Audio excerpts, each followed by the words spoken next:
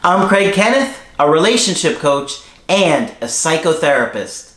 Every relationship is different and every breakup is different. Work with me and you'll get professional help on your situation.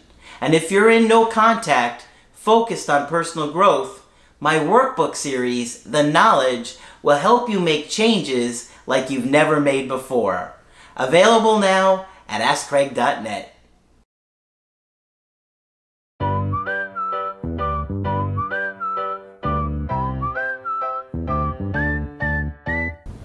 Hi there, I'm Coach Craig Kenneth. And I'm Coach Victoria. And in this video, we're going to be talking to you about She Pretty Much Vanished. It is what it feels like. Yeah, like a ghoster. Yeah. Right? Just disappearing. Yeah, and it's crazy how people can come into your lives and say they want commitment and they want to marry you and have kids with you, and then they walk away so easily.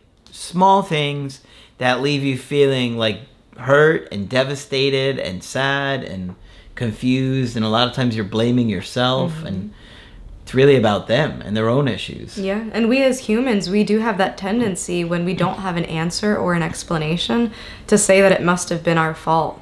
You might find yourself spiraling in your mind trying to find the exact moment, the exact thing you did, or the exact... Or didn't do. Right, or thing about you that caused them to distance. But you're right, sometimes it doesn't have anything to do with you at all. Yep. So we've got an email coaching today that we thought you would enjoy. So this is from a guy who's in his late 20s and with a woman in her late 20s. He says they both work at the same place. I won't share what because it'll pretty much give it away. But they had previously dated for about a month back in 2019. The issues were mainly that we rushed into it and I didn't feel comfortable in the relationship due to her possessiveness, so I broke it off.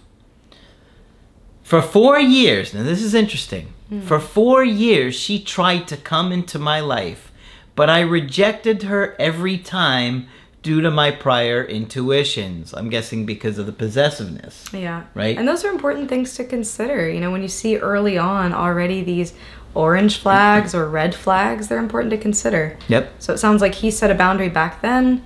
4 years later, lots can change in 4 years. So it sounds like maybe he might be giving it another try.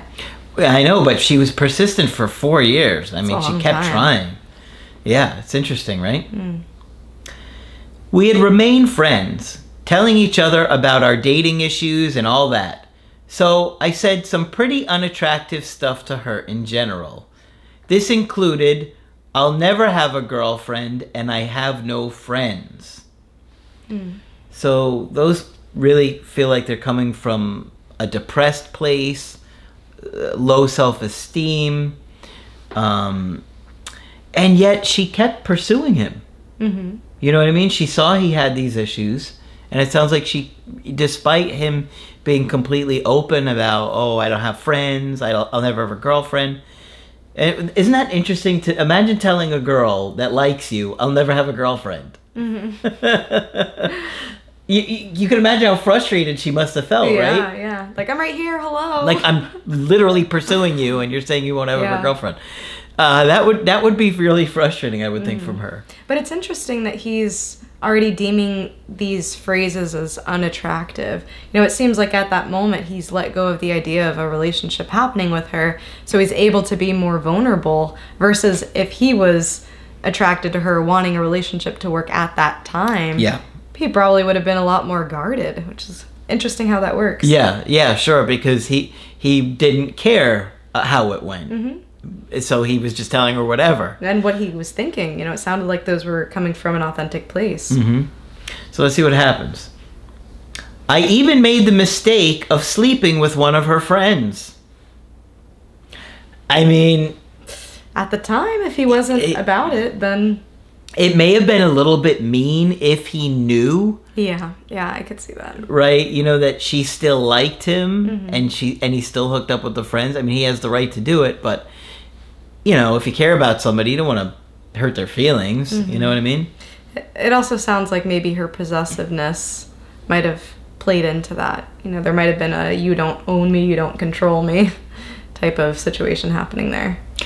But, you know, when he's acting like he can't get anybody or nobody's interested in him, it may have also just been like, oh, I'm just going to hook up with somebody because someone will have me. Yeah, or because they were showing interest at all. Yep. Nonetheless, she persisted, and this spring, I decided to give it another chance. Things went very well for around 2 months, and at the beginning, we had discussed boundaries and relationship stuff right out the gate. You would think that those kind of conversations would have been happening a little bit here and there along the last 4 years. Yeah. And not all of a sudden when he decides I'll give this another chance, but okay. Sense. She also mentioned that she was trying to heal from a previous relationship where the guy was abusive, and that was over a year ago. So it was a while. Co-workers were asking if we were back together based on how she and I were interacting. During the last week of the whole thing, she canceled a date on a Wednesday, but offered a counter on Tuesday, which I agreed to. All right, so I don't know if she gave a reason. She doesn't necessarily have to, but it's nice if you give somebody a reason. I can't do it because this came up, but how about this other day? She did give a counter offer, so that was, you know, that's good. Yeah, You know? It sounds like she's showing some effort in wanting to see him and giving a date and time. The next day, however, my depression flared up. It sounds like a bad case of hemorrhoids or something. Or like eczema or something. My depression flared up. It can happen that way, though. I understand. I'm in the worst bout of that I've ever endured at the moment. Okay, so I suspected that there was some kind of correlation between her canceling the date and then him all of a sudden feeling depressed. Something happened there, I think. Yeah. Maybe he felt guilty that he had done something wrong to turn her off, and that's why she canceled the date, and that's why he started to feel depressed about the situation. Well, also, people who do experience depression also have rejection sensitivity, meaning that they are a lot more impacted when somebody does say no or when something does feel like a rejection. So I can imagine her canceling, even if there was a counter offer, might have felt like a mini rejection. Yeah. You know, and who knows, there could have also been an anniversary reaction that was happening at that time. You know, almost anything can be a trigger when we've experienced trauma or some type of past wound. So it feels somehow correlated though, because he's saying this is the worst bout of depression ever, and it's like literally the day after she cancels the date. So I don't know, something's there. He should explore that. She sent a Snapchat where she got her hair done, and I forgot to respond. Forgot. I don't know, if he was in his worst bout of depression, you know, some people even struggle to get up to take a shower, so I can imagine texting back people and being diligent with that can also be a challenge. Yeah, it's possible. He says, which was stupid. She then texted me asking how my day was going, where I made sure to tell her that her hair looked great. But after a few more messages, she could tell something was off. Okay, well, he was feeling depressed, and maybe he was unconsciously wanting her to know that something was bothering him, and so he was acting a little different. Maybe, yeah. I told her what was going on because based on where things were headed, she was going to find out eventually. Okay, so I guess he was going to tell her that he was depressed. She seemed supportive, and things seemed normal after this. But 2 days after I revealed this to her, she pretty much vanished. She also canceled the next date. This is interesting, right? This is interesting, given that they were friends for so long. Yeah. And given that he had been vulnerable with her about other things in the past. Maybe he said something that scared her? It could have been the way that he presented it also. We just did a video on communication and how the way that you share information can be even more important than the message itself sometimes. Yep. So this could have been presented in a way of, I have this thing that's, you know, really overbearing to me right now. It could have been, If it was as severe as he had mentioned, it might have been even suicidality, which can be really scary for some people. We don't know the content or how he shared that information, which can be really important. Yeah, exactly. So we don't really know what was said there, but there seems to be something with what was said and her just disappearing, right? Mm-hmm. And I can already feel the shock that he must be experiencing. So in his mind, this girl has stuck around for 4 years. He's slept with her best friend. There's plenty of reasons why she could have and would have left already, but hasn't. And so this being just something that he's going through, him sharing that piece of vulnerability, being the thing where she draws the line, is really strange. It is. It really is. He says, I am filled with painful regret at the moment because I had her once and I threw what we had away like nothing. I want to comment on that really quickly too, because this is also really common with depression, is that you do become very past oriented. Sometimes people with depression have this feeling that I've peaked. I've already hit the best possible version of myself that I could be, and that was in the past. Everything is downhill from here. And so what can happen sometimes in relationships is you look back at your past, at your exes, and almost idealize them. Like, those were the moments where I felt happiness, and those will be the only moments that I feel happiness. Yep. So in the context of he's the most depressed that he's been or ever been, these types of thoughts make sense. And it doesn't mean that they're necessarily true. Mm-hmm. Yeah. Because I think at the time, for whatever reason, he felt like it was the right thing to do. Mm-hmm. All right. I even named her dog 4 years ago. That's a very odd thing to say out of nowhere. He just throws that in there. It doesn't really follow any thought here. Well, dogs are like children now, so. I had to unfollow her on Instagram because it hurts too much to see her in general. And I do hope that she comes back eventually. She left me with, I'll text you soon, with a heart, which was odd. It is odd. That is odd. All of us find this odd. Yeah. There's a consensus here. This was 2 weeks ago as of my writing this email. I'm continuing to date other women and leave my options in the meantime. My question is it better to keep things like a depression a secret, or do I did the right thing in telling her straight up? This is an awesome question. I just want to thank him for being really vulnerable and writing this email out and sharing his experience with mental health struggles. And I think it's really important for more men to be open and honest. It is something that men and women battle with all of the time. And I think the more that it can be open and out there, the more we have to work with. Yeah. So I just want to thank him for writing this email from the get-go. That in itself is an act of advocacy for men's mental health. I think with anything, when you're opening them up about something, too much can be too overwhelming. Soon, yeah, in the early stages. But the odd thing is that she's known him for 4 years. She should know some of these issues. Mm-hmm. It's not like she couldn't possibly be blindsided by all of this, right? Mm-hmm. I mean, not if they were really friends. That's what I'm also thinking. There was a foundational friendship here, which for many relationships, that's a really healthy start, to be able to have that vulnerability and really know a person as a friend before it gets romantic. That's, one of the best ways to enter into a relationship in most secure ways. Yeah. And so for her to suddenly shift once things became romantic is very strange, especially since she's been pursuing him for years and years. There's just a little bit more here. Mm-hmm. I believe that honesty is the best policy in relationship. But it's also apparent that it comes across as weakness for men. I fear that this is what pushed her away. Well, it could have scared her. I mean, it is possible that she was overwhelmed. We don't know what he told her or didn't tell her. Perhaps if he did say he was suicidal, that could have scared her. We don't know if that was the case. So we can't say that it's not correlated somehow, because timing-wise, it does seem like something was there. Mm-hmm.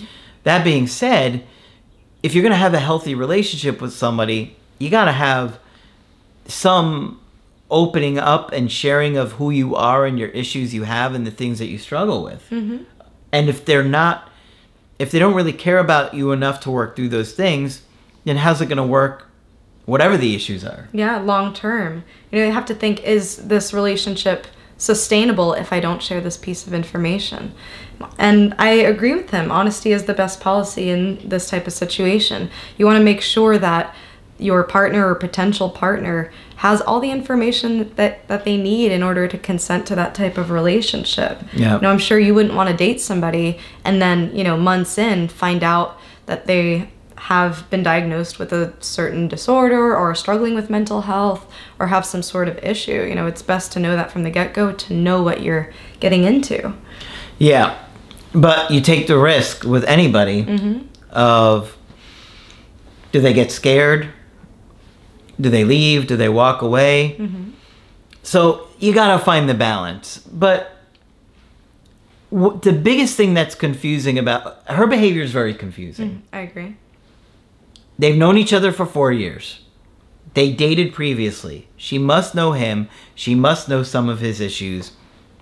Why is she walking away? Why is she texting him, "I'll contact you shortly," with a heart, and then she doesn't for weeks later? I get the feeling there's probably somebody else in the picture. That's a possibility. I also want to note that people act very differently in relationships than they do in friendships. Some people can show up better for a friend than they can a partner. And we've all heard that quote that we hurt the people that we love the most. Sometimes when there's a romantic theme or romantic undertone in something, it can really be scary in and of itself. So where she might have had the capacity to be there for you emotionally as a friend as you're dealing with depression, she might in her mind have thought, this is going to be too much for me in a relationship. What I find a little suspicious is that she was still struggling to get over an ex that was from over a year ago. Abusive ex. Yeah. So we don't know what's going on there. That's a good point. Is she in contact with that guy? You didn't know about it? Did he suddenly find out that you and her were dating and he got jealous and he came back around again? Now all of a sudden he realized he lost her and he came back. Something like that could have come up. But it is very unusual the way she handled this.